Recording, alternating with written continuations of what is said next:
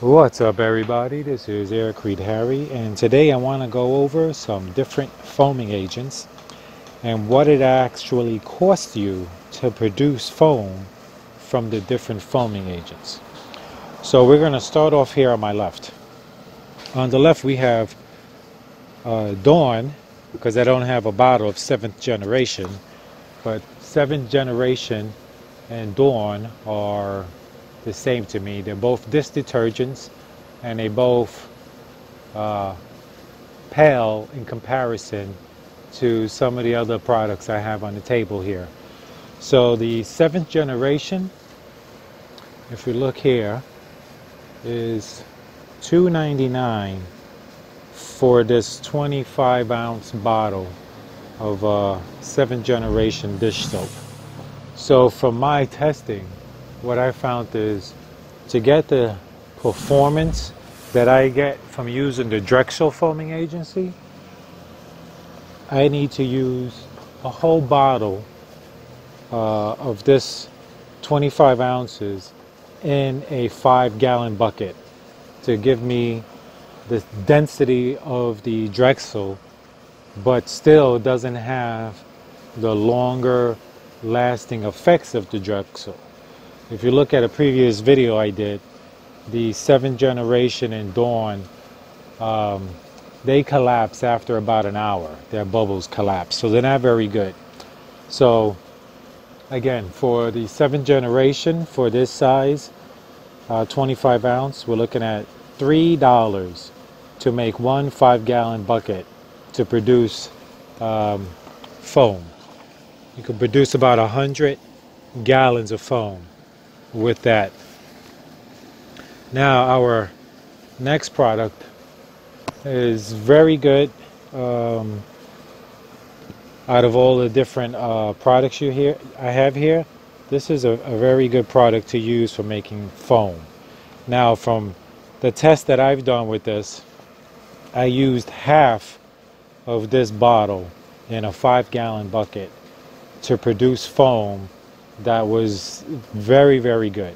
And from what I'm told, if I doubled the amount, if I used the whole bottle in one 5-gallon bucket, I would have the equivalent density and long-lasting foam as the Drexel. So the Schwab here is $1.89 per bottle, and so for my testing, I would need one bottle for a 5-gallon bucket, and this is a 30-ounce bottle for $1.89 price. And this may be Target. Yes, this is a Target that I looked it up. So this is the cheapest I was able to find it online. I know this bottle in the stores, some of the stores in my local area go for over $2, just under $3 a bottle. So if you're doing small projects, like a lot of people are, this is pretty good. This is probably one of your better choices you're going to get for the price. So next we have something else I was testing out. Sodium, wait a minute, let's get this on camera. Sodium Lauryl sulfates. Yeah, okay. SLSA for short. And this is actually the main ingredient in this bottle here. Let's see if this is focusing. So yeah, here's your sodium lauryl sulfate, and so that's the main ingredient. This is what actually makes your bubbles, your foam. And so I bought a bag of this. This is a 1-pound bag, and there are actually two different prices I found on Amazon. This first one is $8.21 for 1-pound bag, and when I tested this, it turns out I need 20 tablespoons per 5-gallon bucket to produce foam almost equal to the Drexel. Very good density foam and fairly long lasting. So this product by itself worked really good. And if you are adding any additives in your cement aircrete to help set it quicker, this is actually a really good product because of what I have underlined here. Food grade. So that's a good thing. So this is a safe product to use, as well as the shampoo, obviously. You use the shampoo, so this is safe. So I'm mentioning that for a reason. Now, with this 1 pound bag, which is, I calculated, I can make 8 5-gallon buckets with 1 pound of this sodium sulfate. So it's comes out to $1.02 per 5 gallons. So price wise, this is very good. Now I also found on Amazon the same 1 pound bag for $19.79. So it depends where you buy it, and if you bought it for that price, you'll end up paying $2.47 per 5-gallon bucket. So obviously, you know, we're all going for the lower price one. And lastly, we have the Drexel, which has been #1 foaming agent for making aircrete, in my humble opinion. So this cover shows you here foam FM 160. The 160 means you can make 160 gallons from 1 gallon of Drexel. So to make a 5-gallon bucket using Drexel, to get the foam that I get, which is very good stable foam, requires 4 ounces only. So there's 128 ounces in a gallon. Divided by 4 gives you, divided by 4 ounces gives me 32 5-gallon buckets that I can make. So in the end, I'm paying about 86 cents per 5-gallon bucket. So price wise, Drexel beats them all out. You might pay a higher price in the end, but you're using far less of it to create your foam.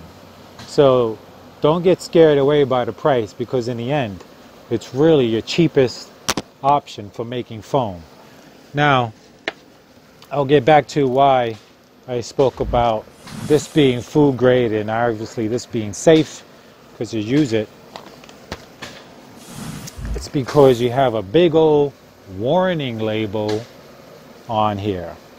So causes skin irritation, causes serious eye irritation, harmful if swallowed, and then you have a whole all this information about first aid and precautions and stuff. So you want to be careful if you're going to use a Drexel.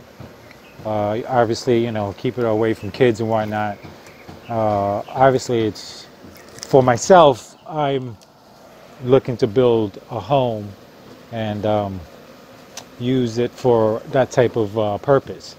But if I were going to be making like a plant bed or a raised flower bed or something, or anything else, I'll most likely would use these safer options, so that, you know, I wouldn't want to make a raised plant bed and then, you know, using the Drexel if it has all of these warning things on there. I'd rather keep far away. But for construction, to build a structure, foundation, you can't beat the Drexel. I will be doing further testing with the sodium, adding some other additives to get the aircrete to set quicker, so that you don't need the very long lasting bubbles that you get from the Drexel. Because with the Drexel, your foam, if you look at my past videos, will last for hours. And this is important with your aircrete, because once you mix your foam in with the cement, you want your bubbles to stay until your cement cures Otherwise, if your bubbles collapse, you won't have Aircrete, you'll have regular cement. So anyway, I just wanted to make this point to everyone that everyone's always talking about the Drexel being so much. Yeah, again, the initial cost is higher, but in the end, your cost per 5-gallon bucket is the lowest out of all your other options. And in my opinion, just completely stay away from the dish detergents like the Dawn and 7th generation. I haven't tried. There is another Dawn. I think it's a 3X. I don't know if they add more sodium Lauryl in there. But regardless, my best testing to date has been with the Schwab and the Drexel. The sodium also really good. But cost-wise, Drexel's got it all the way, everybody. So anyway, that's it for now. This is Aircrete Harry. Peace out. I love you all, and I'll catch you later.